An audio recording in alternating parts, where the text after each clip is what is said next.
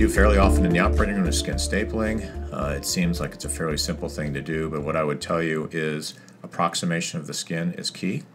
Oftentimes I'll use either one or two pickups to position the skin properly, everting it, bringing it together, and then taking a stapling device similar to the one that comes with your kit. Simply center the device on the skin, staple it down. It literally will grab the edges and then turn them in, which helps to evert their edges, which again is very helpful.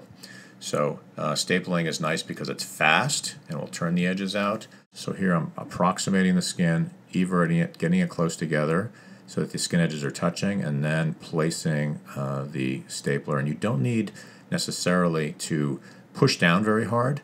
I think a very controlled motion is key, that when you're stapling, the end of the stapler is not really moving at all.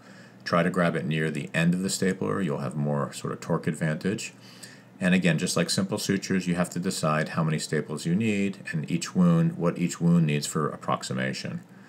In a case like this, if this were a complex wound, we have multiple layers of closure, a staple might be nice because I'm going to leave these staples in for a few weeks. And generally, where sutures can get infected, metal staples do not. Well, how do we take these out? This is a staple remover.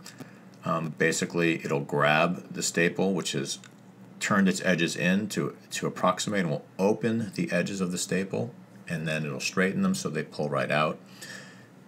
And so here you see as you push down on the staple remover, it unbends those ends of the staple, it aligns them so now they become straight, and then the staple will literally simply lift out of the wound, very simply. So we push down, spreads it, and as it straightens it, it just pops straight up.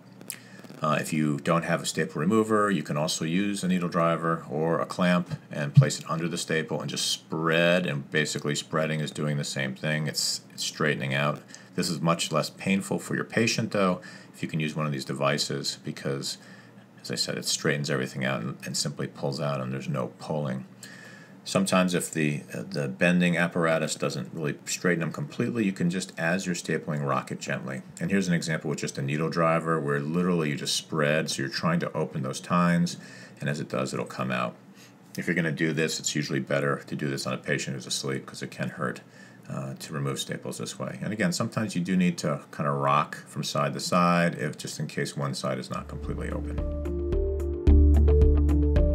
Well, that concludes this tutorial.